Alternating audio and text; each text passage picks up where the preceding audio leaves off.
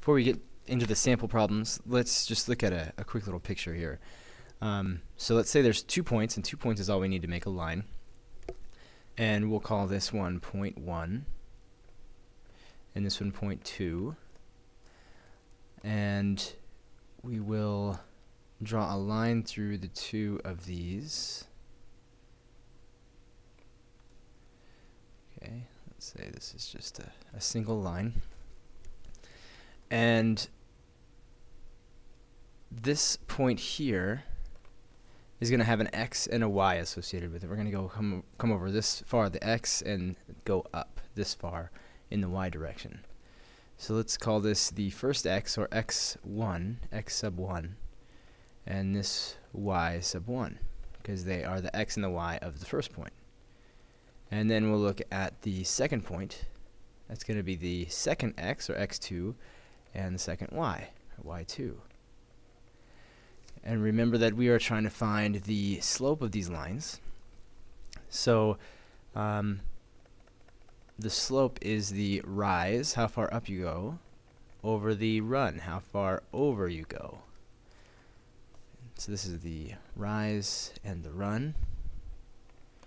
So how could we, actually that doesn't have an e at the end of it, how could we, if we know just the 2 points here, without counting it off and counting up to here and over to here, how would we use these values to find the rise over the run, how far it goes up versus how far it goes over? Well, it goes from y1 up to y2. That's how high it goes. That's how much the rise is. So how would we find the distance between y2 and y1? Well, you just take, here's y2, from there to there. That's how tall it is. And here's y1. It's just this little bit here. And you can see that if we were to take away this part, this would be the distance of y1. That's how big y1 is, from there to there. Take it away from y2, you would have the total rise, the distance from here to there vertically. So if we take y2 minus y1, that would be the rise. Okay, and we're going to take the rise over the run. How would we find the run? By a very similar reasoning. x2 is from here to there, and x1 is from here to there. And if we take the x1 away from the x2, we'll be left with just that much. So x2 minus x1 is the run. And that's the slope, or what we call m. That's the letter we use for slope. Okay, so we're going to start with number 3. And let's refer back to this guy here. 2 comma negative 4 and 4 comma negative 1. So this, we could call this x1 and y1, x2 and y2, and it really doesn't matter. We could have called these x1 and y1 and these x2 and y2. It doesn't matter. It doesn't make any difference.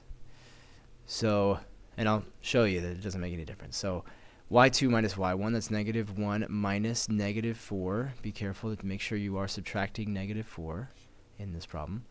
4, that's x2, minus x1, that's 2. So that's negative 1 plus 4, that's going to be 3. And 4 minus 2, that's going to be 2. Okay. Let's do it the other way. Let's call this x2 and y2 and this x1 and y1. You'll see that it makes no difference. So we have y2 minus y1 over x2, that's 2, minus x1. Okay, you'll see here both of these came out to be positive. This was a negative 1 plus 4. That came out to be 3. 4 minus 2 came out to be 2. See what happens here is just the opposite, but it happens to the numerator and denominator, so it comes out to be the same in the end. Negative 4 minus a negative 1, that's negative 4 plus 1, that's negative 3. And 2 minus 4 is negative 2. But these are both negative, so that'll make a negative divided by negative is positive. So it comes out to be the exact same. Now it wants to know, does it rise or does it fall? Is it horizontal or vertical? Well, let's just take this as an example. If this were a point here, if we want to get to the next point, the slope would tell us to go up 3 and to the right 2. Remember, we talked about that in the intro video. If a line has a positive slope, that means that you always have to go up and to the right to get to the next point, or down and to the left, either way you want to see it. See, this would tell you to go down and to the left. So this one is what we would call from left to right. It rises. It rises from left to right, or what we call uphill. So for number 3, it rises. Okay, let's just get rid of this, make room for the next one.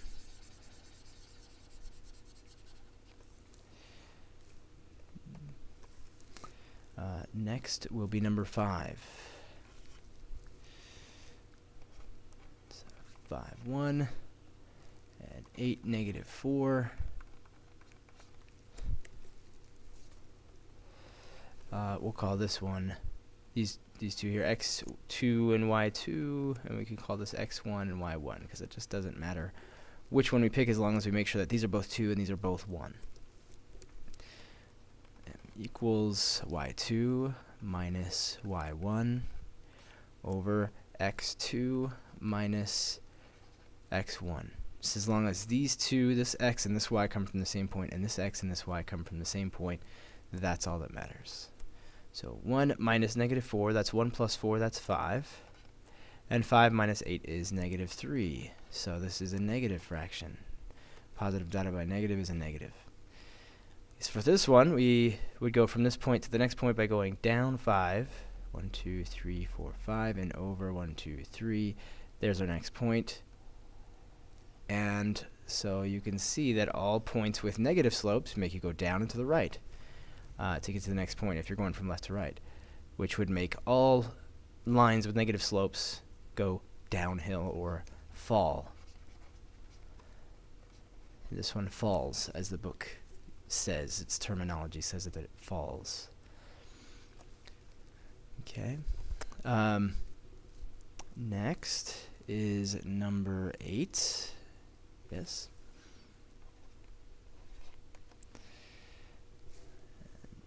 They give us negative 6, 5, and negative 6, negative 5. Alright, so we'll call this x1, y1, x2, y2. Negative 5 minus 5 over negative 6 minus negative 6. So negative 5 minus 5 is negative 10 over negative 6 plus 6 would be 0. Okay, so let's think about what that means. It means that, say we're at our first point, we're going to follow this slope, this rise and this run to find the next point. So we'll go down 10. There's down 10 and over 0. Don't go anywhere in the horizontal. So what kind of a line does that make? That's a vertical line. Okay, and you'll remember we cannot divide by 0. This is a big no-no. Caution. Dividing by 0 is undefined, so it's called an undefined slope, and undefined slopes produce vertical lines. Let's do one more of these slope finding problems. Number 13. 0, negative 3, 4, and negative 3. So x1, y1, x2, y2, negative 3 minus negative 3 over 4 minus 0. So negative 3 plus 3 would be 0, and 4 minus 0 would be 4. So if we were at this point and we would go to the next point, we would go vertically nowhere, because that's what the rise is. Rise is 0, and over 4. So what kind of a line would that be? That would be horizontal. So remember, positive slopes are rising, and negative slopes are falling. undefined are vertical, and 0 slopes are horizontal to 0. Okay.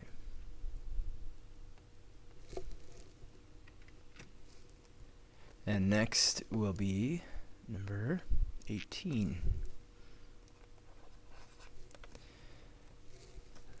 So there is this line, I'll call it line 1. It goes through 2 points, 3 and -1. And it goes also through 6, -4. Line 2 is going to go through -4, 5. And also through -2, 7.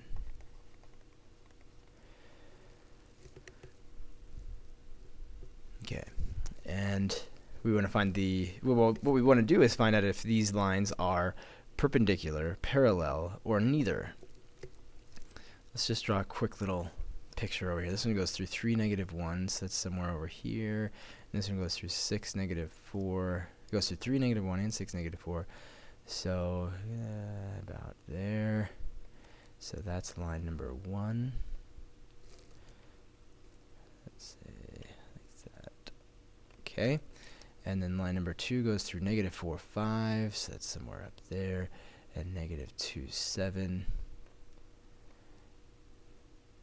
Yeah, somewhere up there.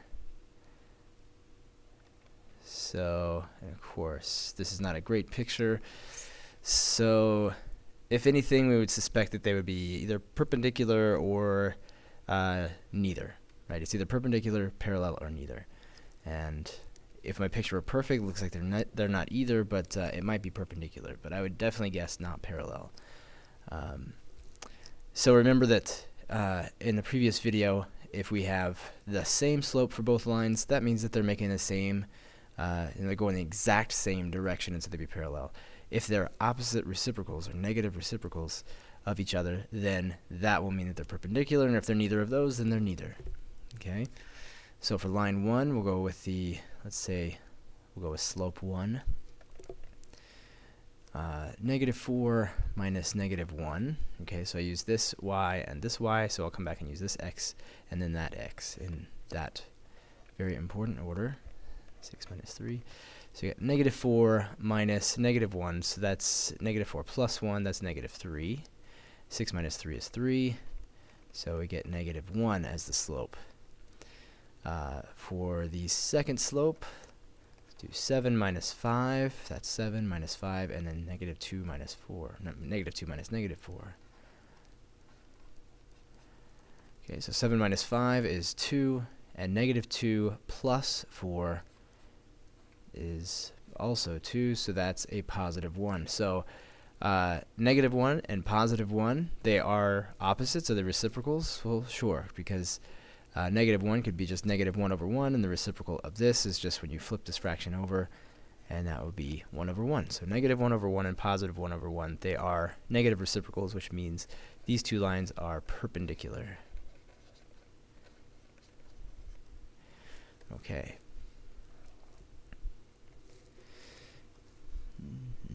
24.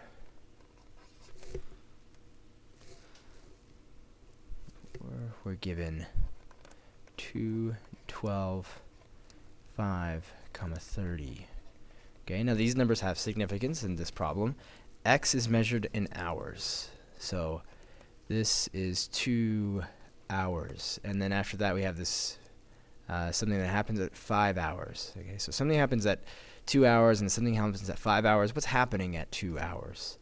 2 hours, we can look up what happened or what's the significance of 2 hours, and that is y is measured in dollars. So at 2 hours there's $12, and at 5 hours there's $30. So it seems that some money is being paid to somebody. Probably to you. You're maybe making some money over a course of hours. So how much money are you making per hour? Or what is the rate of change of dollars per hour? Right, dollars per hour, that's what we care about. That's how we measure how much we make if we work hourly. So between 2 and 5 hours, you've gone from $12 to $30. So at the end, you end up with 30 minus 12. That's going to be your net change in dollars. And 5 minus 2 will give you your net change in hours. Making sure to do that in the same order. The second measurement here with the second measurement in dollars and the second measurement in hours. So 30 minus 12 is going to be 18. And this is going to be 5 minus 2 is 3, $18 and 3 hours. So we simplify all this and we get $6 for 1 hour. So somebody's making $6 an hour. That seems to be the significance of this information. Okay, let's try 25. Same kind of a deal. 0 and 11, and then 3 and 50. What's the significance of each of these variables? What is x measured in? It could be 0 hours and 3 hours, or minutes, or I'm not sure. X is measured in gallons.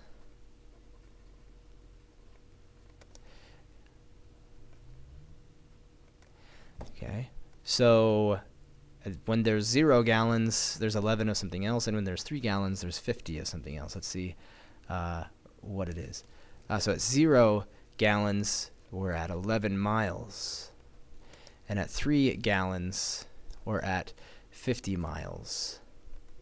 Okay, so that sounds like maybe gallons of gas for how many miles you've gone.